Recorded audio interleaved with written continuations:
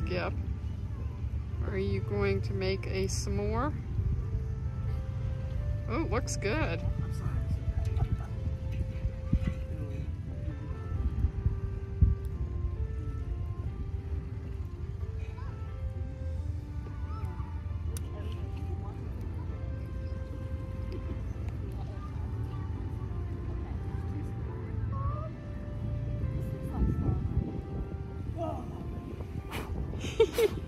Caught it on fire.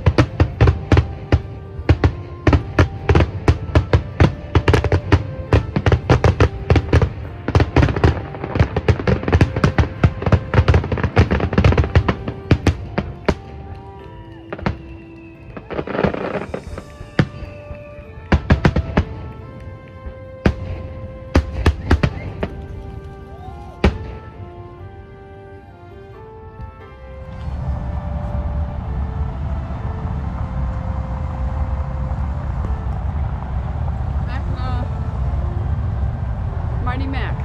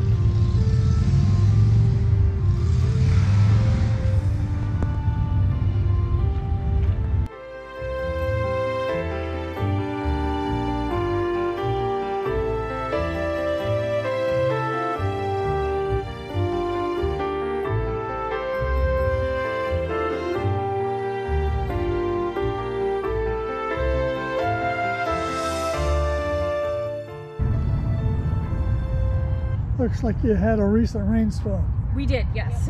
we got a little bit of rain this morning, but night before last we got a big torrential deluge, and that made a bit of a mess for us. Yeah. Not too bad. We've had worse. But ordinarily, yes, we would excavate down there in those squares, and then up here at these tables we sift it all through a 1/4 inch mesh and then a window screen mesh.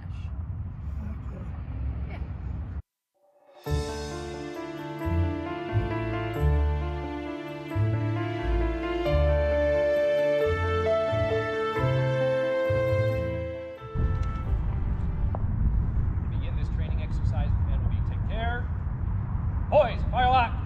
1, 2. Cock, fire lock. Handle your cartridge.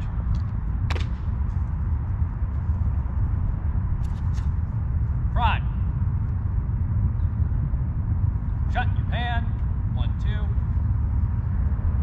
2. Charge with cartridge. Draw your rammer. Ram down cartridge.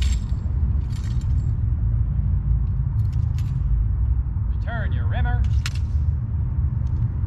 Shoulder your fire lock. 1, 2. Make ready.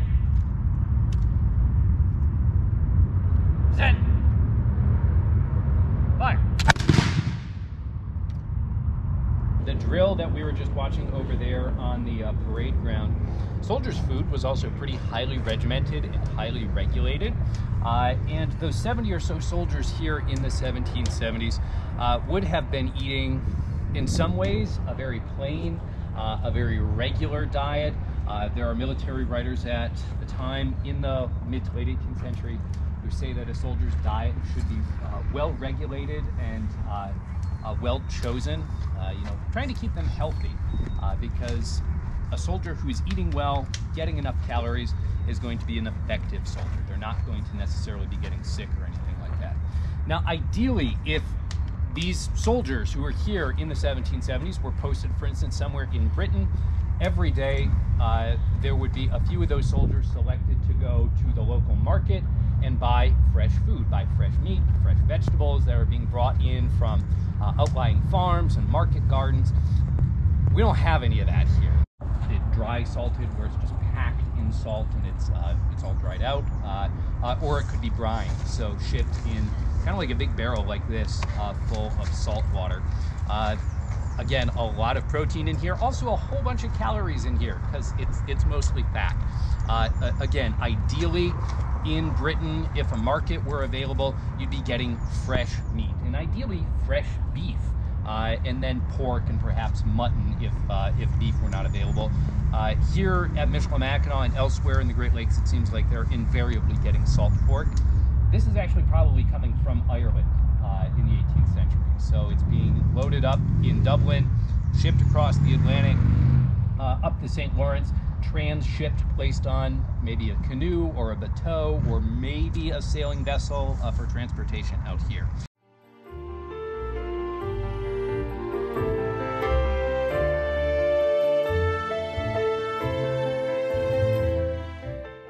So again, it's just something that provides a minimum amount of protection that keeps frost, stuff like that off.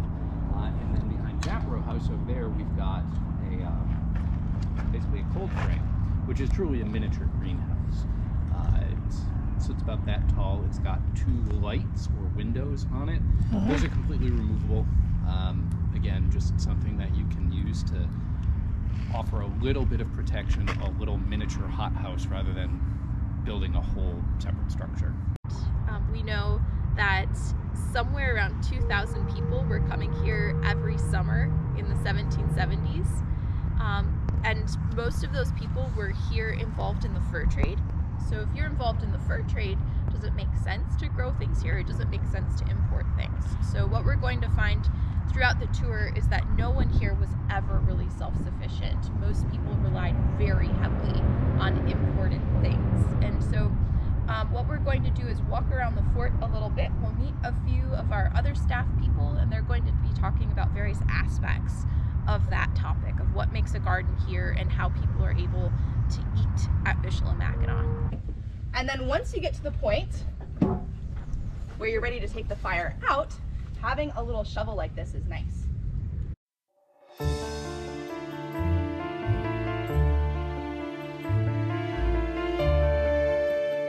It has a particular quality to it that quickens cell regeneration, so it makes you heal faster, whether it's a skin ailment or an internal ailment. Although doctors today say that comfrey can cause liver damage, I believe, so we don't drink it anymore. Our rose bushes just started blossoming, so we've got probably 2 or 3 more weeks of flowers, and then they'll form big red rose hips on the bushes. If you rub the leaves or touch the leaves a little bit, they smell really, really beautiful, and you can actually make tea out of them. But one of the interesting things about black currants is that they are very hardy.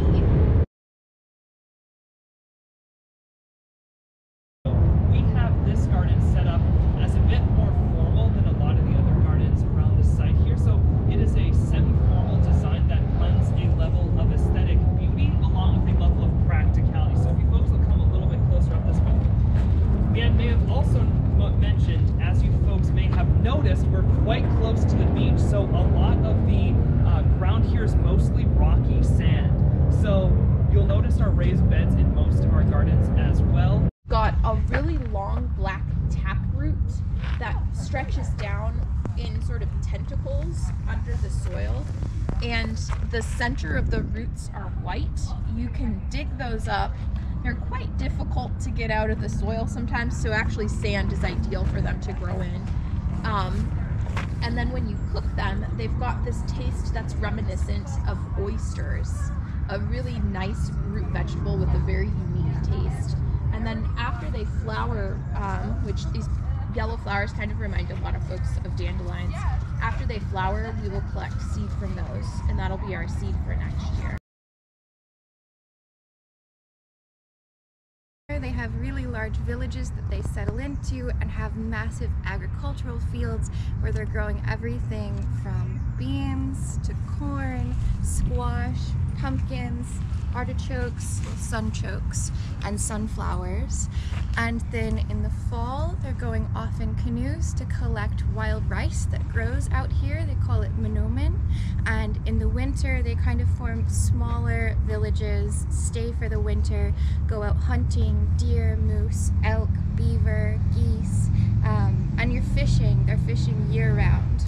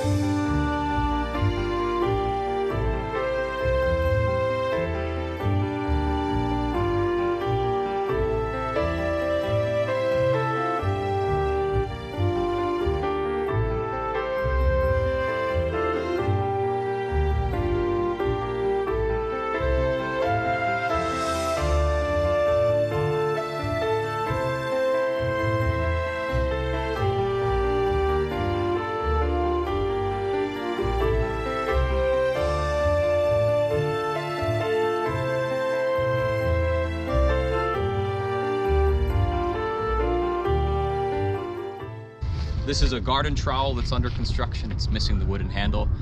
It has most of the same parts, but it's flat rather than curved like modern trowels are. But basically all these are being shipped in. They're being made really quickly and cheaply in purpose-built facilities.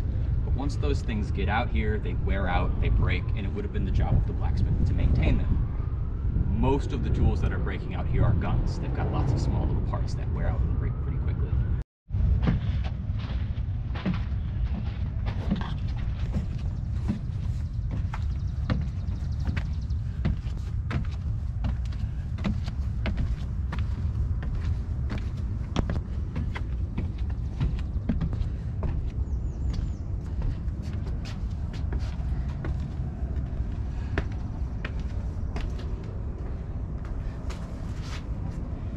Oh yeah. I guess the muskets would go through here.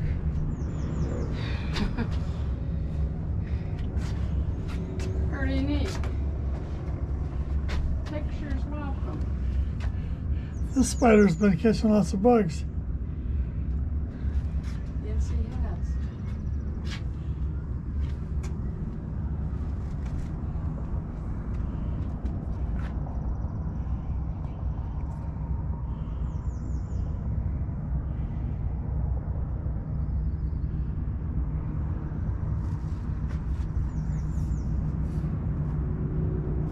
I'm going to go around clockwise. I'll follow you.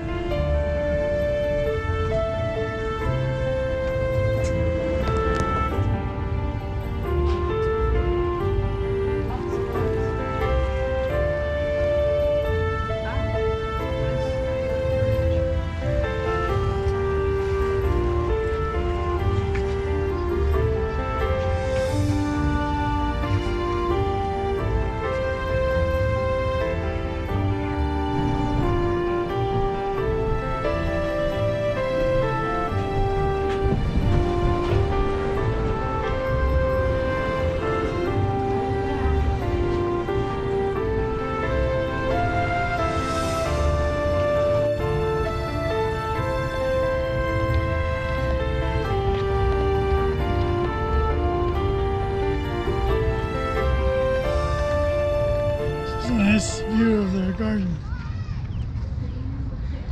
Commanding officer's garden. Yep.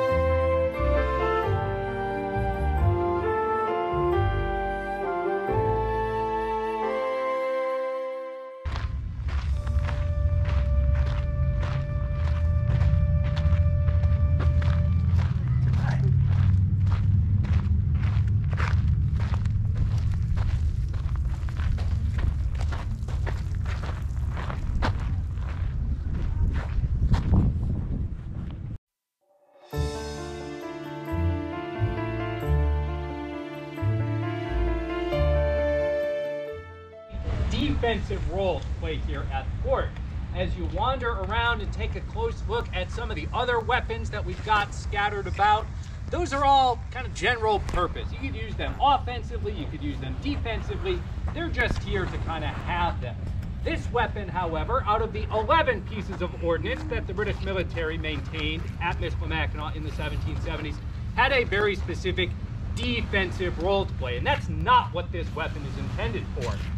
In regular service, this is an offensive weapon. It's primarily for use in siege warfare. And sieges are kind of long, protracted operations. They move slowly. This is not a rapid-fire weapon by any means, so I'm going to get Stephen started by telling him to load. He's going to start to get the barrel cleaned out, cooled down. He's going to take a sponge that he's going to dip in a little bit of water, clean out the inside of that barrel. Again, a siege in the 18th century may have lasted for weeks or months. There are even sieges that lasted for multiple years, lasting from the 1770s into the 1780s. And you can imagine something like this being fired repeatedly, every hour, every day, every week, every month. You want to make sure that it's safe to load more gunpowder inside. So that's what Stephen's going to do next. And this weapon does not require a whole lot of gunpowder. It takes maybe 4 ounces because this is not a long-range weapon. The idea with a mortar is not to shoot all the way over to the Upper Peninsula. We're never going to be able to do that really with any of the weapons here. But some of the long guns, the cannons, they might have a maximum range of about a mile. This weapon can reach a couple hundred yards. You see that the barrel is at that fixed 45-degree angle. It's always going to launch its projectile up in the air in a high arc and drop it back down. And again, if you're thinking about using this in a siege, that means that you are attacking some sort of fortified place, someplace like Michilimackinac. You can see we've got our 20-foot walls here. If everybody's ears are covered, the last 2 commands are make ready, fire.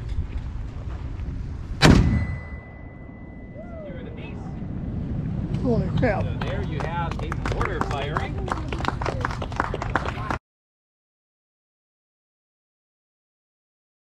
about ready to fire. But what do you need to do next if you actually want to hit something? Target. Aim, yeah. So the next command would be take aim. And this truly is where practice makes perfect and where the additional training that artillery soldiers received came into play. So you can see there's a big screw underneath the breech that changes the elevation of the barrel. You can also use that spike at the back to point to the right or the left. And again, a well-trained artillery soldier or soldiers could hit targets pretty regularly with these pieces. So with all that being complete, we are now just about ready to fire. I do want to warn you though, this will be a little bit loud. One of the ways that we know that they were firing for practice here is that people wrote about it, but those people were miles away and they could just hear the guns being exercised. Not going to be firing quite as much powder as they would have historically, but I would still recommend that you all cover your ears. And if everybody's ears are covered, the last two commands are going to be make ready, fire.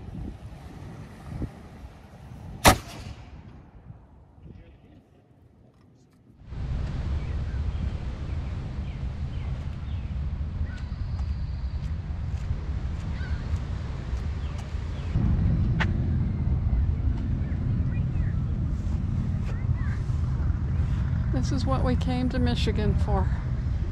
Lilacs. Smells good. Oh. Oh. My day has been made.